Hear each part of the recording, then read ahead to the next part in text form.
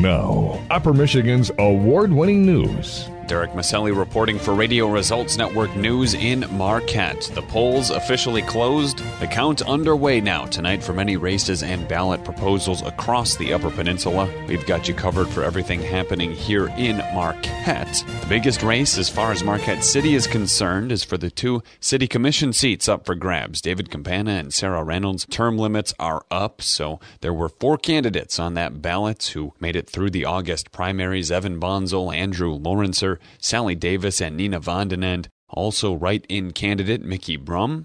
The Marquette Board of Light and Power also has 1 seat open. The incumbent, Robert Nemi, the only candidate on the ballot for that position. And there are 2 seats open for the Negaunee City Council. Kevin Flowey is on the ballot, and Dana Lalonde running as a write-in candidate. We'll keep you updated on those results as they come in right here on the stations of the Radio Results Network.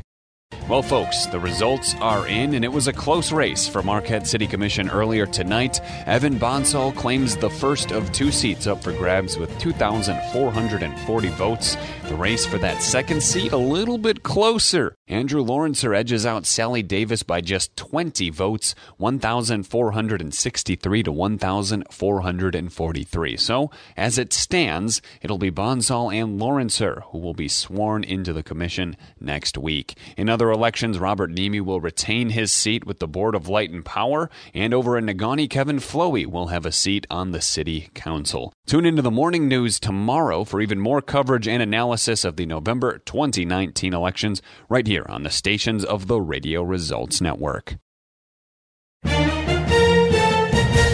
Now, Upper Michigan's award-winning news. Reporting from the Radio Results Network newsroom, I'm Derek Miceli. We've got another weather-related update for you this afternoon. Northern Michigan University canceling classes and close now for the remainder of the day. That includes night classes due to the current forecast calling for up to 10 inches of snow tonight. The NMU performance of What We Leave Behind also canceled. Ticket holders can either exchange for another day or get a refund from the Barrie Event Center ticket office tomorrow. And Lake Superior Hospice's grief support group scheduled for 6 o'clock tonight canceled as well. We'll keep you updated on the weather-related closures as they come in. You can also follow along on any of our Radio Results Network Facebook pages.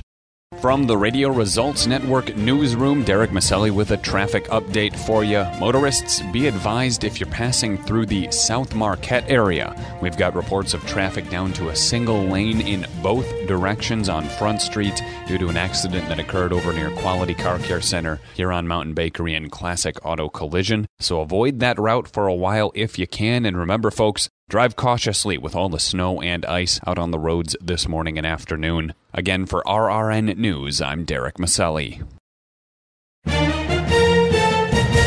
Now, Upper Michigan's award-winning news. Temperatures topped out in the upper middle 70s under partly sunny skies earlier today. They'll settle down in the lower 50s under partly cloudy skies tonight. Looking forward to Wednesday, there's about a 50-50 chance of showers. It'll be mostly cloudy, highs in the mid to lower 60s. Filling in for Jack Hall, I'm Derek Miceli. Good news for animal lovers across the state. The Michigan Pet Fund Alliance recently announced a 90% live animal release rate for dogs and cats in Michigan shelters. That includes animals returned to owners, transferred to other shelters or rescue organizations, and animals that have been adopted. According to the MPFA, when the shelters in a state combine to meet that 90% target, the state is considered no-kill for shelter animals. They've been keeping numbers since 2009, and so far the only other state that has reached that no-kill designation is Delaware.